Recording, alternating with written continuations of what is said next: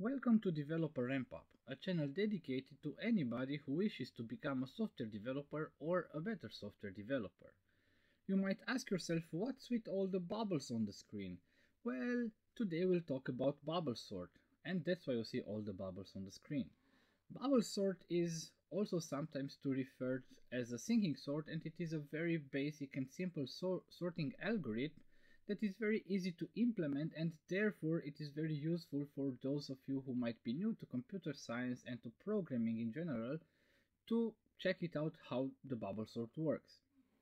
Now, this is, as said, a very simple sorting algorithm that repeatedly steps through the list of the elements that need to be sorted, compares each pair of elements, and then swaps them if they are in the wrong order. The pass through the list is repeated until no swaps are needed anymore, which clearly indicates that the list is now sorted. This algorithm, which is also a comparison sort, is named bubble sort for the way smaller or larger elements bubble up to the top of the list. So let's take a deeper look into how this algorithm is supposed to work, and then we'll jump to Visual Studio and we'll try to write the code for this algorithm. So let's suppose that we have a list of 5 numbers, 10, 15, 7, 20 and 5. And of course we need to sort this list according to the bubble sort. Now, as we said, in bubble sort we have to pass through this list, compare each pair of items and then swap them if they are in the wrong order. So we would have to perform several different iterations here. Let's start with the first iteration. So we would first have to compare the first number, which is 10 to 15. So is 10 greater than 15? No, it is not. So we will leave it in the same order. Then we go to 15 and we have to compare it to 7. Is 15 greater than 7? Of course it is, and this means that we will have to swap them. Now we have to compare the third one, which now the third element is 15. So is 15 greater than 20? No, so we leave it like it is. And for the last time in this iteration we compare 20 to 5. 20 is of course greater, so we swap them.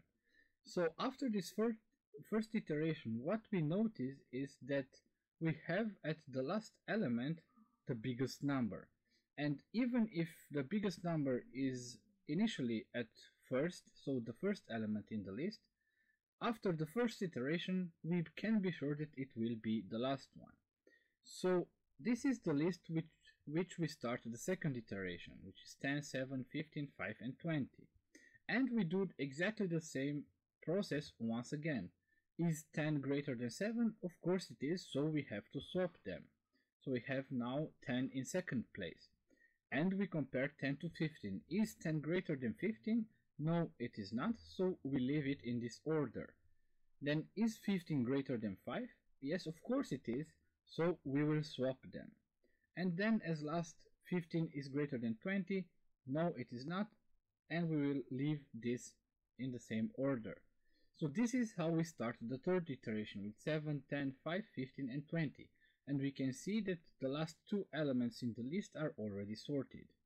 So we start once again. Is 7 greater than 10? No, it is not, so we leave it as it is. Then 10 greater than 5? Yes, 10 is greater than 5, so we swap them. And now to maintain the same process, the algorithm we compare 10 to 15, but we already know that these last items are sorted. And finally we go to the fourth iteration. And here we have to compare, is 7 greater than 5? Yes, it is, and so we have to swap them. And now of course we could go through all the list further, but we see already that our list is sorted. So that's exactly the same thing that we will try to implement in a simple console application in C#. However, it's important to note here two things. First of all, we have a first iteration, a second iteration, a third iteration and a fourth iteration. And then within each iteration we also iterate through each pair of numbers to check which one is greater. This means that in our algorithm what we will need is basically two loops. So we will use an outer loop for what we call here first iteration, second iteration, third iteration and fourth iteration, and we'll use an inner loop in which we'll compare the numbers and swap them if needed. So let's go to C#. First of all, let's set things up. So what we want to do is to have a list of integers, of numbers that we want to sort. And in order to not necessarily have always the same list, let's create a random one. So we do this using the random class rnd equals new random. Now we have the new random object that we can use to generate random numbers. The next thing that we need would be an array of numbers, so an array of integers. Let's call it numbers, and this would be equal to a new int array, and let's have 10 elements in the list. Okay, and now what we have to do is basically to populate the list, or the array to be technically more exact, because what we have here is an empty array of 10 elements. So at each index of the array we have 0 basically, because the default, or if you don't specify a value for the number for an integer, it will be 0. So let's use a for loop to do this. So for I equals int I equals 0, of course I should be less than numbers dot length, and we need the iterator I++. And what we will do here is that for each index in this array, what we will do is numbers of index I would be equal to rnd.next, and let's give it a range from 0 to 100, which will give a range from 1 to 99. Okay, and now to be also more precise, we can write this to the console.writeLine array to be sorted, and that's it. And now we will need another for each loop in this case, because we want to print everything to the console. For each var number in numbers. Okay, and what we'll do, console.write, and we'll write number, but let's add also a space so that we have spacing between numbers. And as a last step, let's here also add a console.writeLine to add a new empty line here. So this is how we set up everything. Now the next step, of course, would be to implement this algorithm, and let's do it using a method bubble sort, and that's it. Now of course this method is not implemented, so what we can do right now is generate method, and it generated this method for us. And this is basically where we will do our magic and sort the array. However, another thing that we need here is that we need numbers here. We need the array of numbers, so this means that this one will take in an int array. Let's call it also numbers. Okay, and now we are set up. We can start to define our algorithm.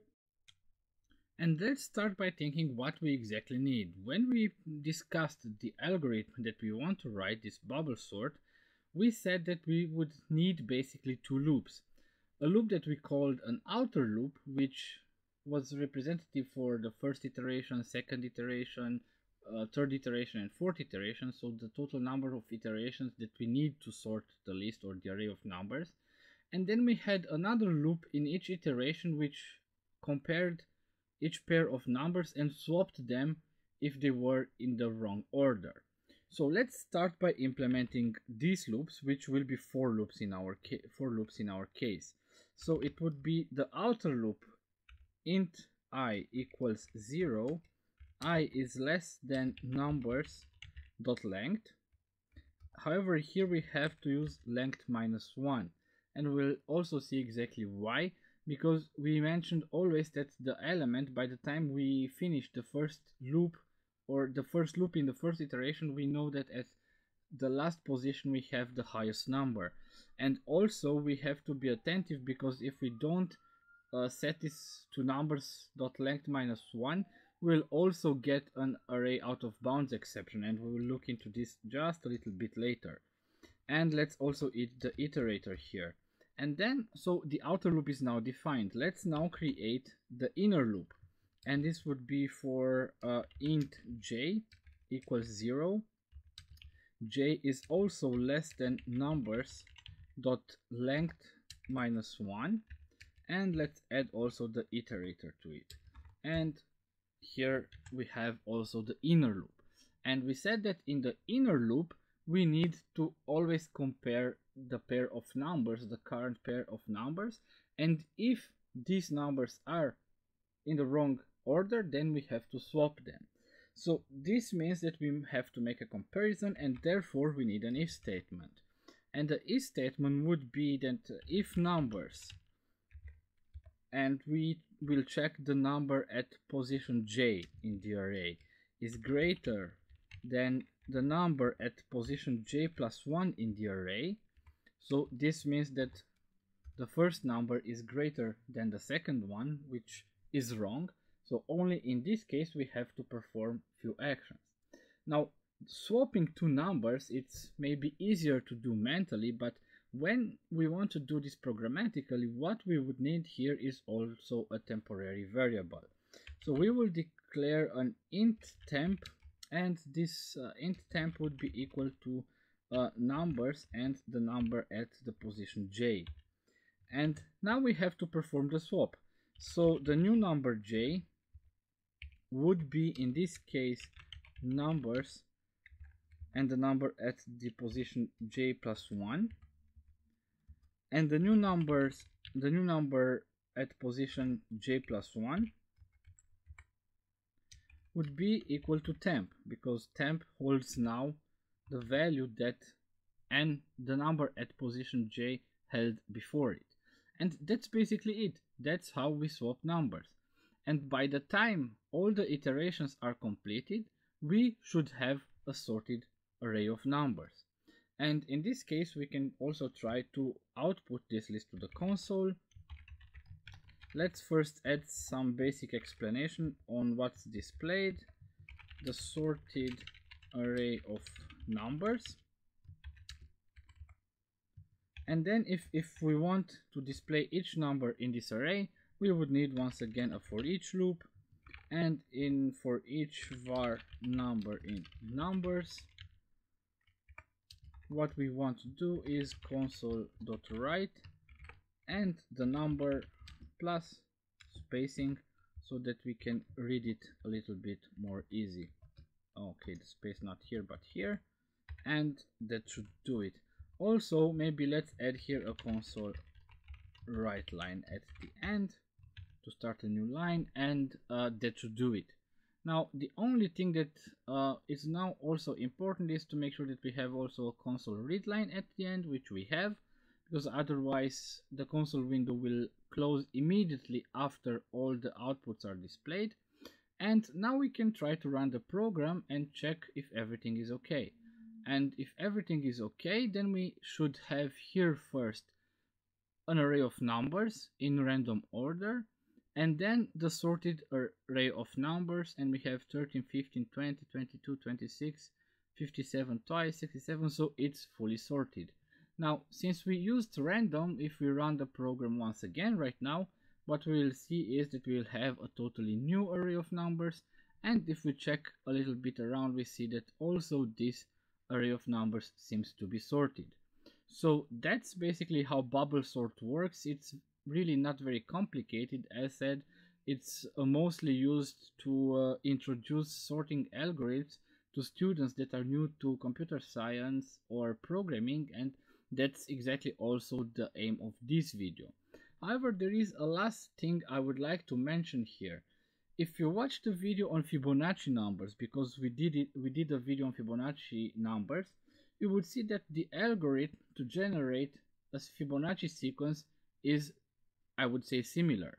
The only difference there is mostly that you need only one loop, because you need to generate the sequence only once. So you don't need the first iteration, second iteration, and so on. But this part here is exactly the same as that one that we used for the generating Fibonacci numbers. I strongly encourage you to check out also the video on Fibonacci numbers if you didn't watch it so far. So that's it for now. That's everything to say around bubble sort, or mostly, because now I remember there are maybe some few things more to add here. First of all, bubble sort is not a very good algorithm when it comes to real implementation, because from the runtime perspective it is a very bad one, since you have to loop twice to the array of numbers. So the runtime of the algorithm is very long. And also, due to the fact that it has to perform a lot of swaps, it's the runtime itself, or the performance of this algorithm, is really worse than other sorting algorithms that also use two loops. So once again, I wouldn't recommend using bubble sort in your own programs, in your own, let's say, production ready programs, but it's useful to get started with programming and basic algorithmic thinking. Okay, I think that's all for now. Thank you very much for watching this video. If you enjoyed this video and the content on Developer Ramp Up, then hit the subscribe button. If you think that you have friends or other people in your network that might be interested in this type of content, don't be shy and share it on your social networks. And also, if you want to add things, if you want to ask some questions, if you want to give any type of feedback, or if you simply want to propose some topics that you would like to have discussed on Developer Ramp Up, just hit me up with a comment and I would be more than happy to respond to it. Once again, thank you very much for watching, and until the next time, I wish you the very best.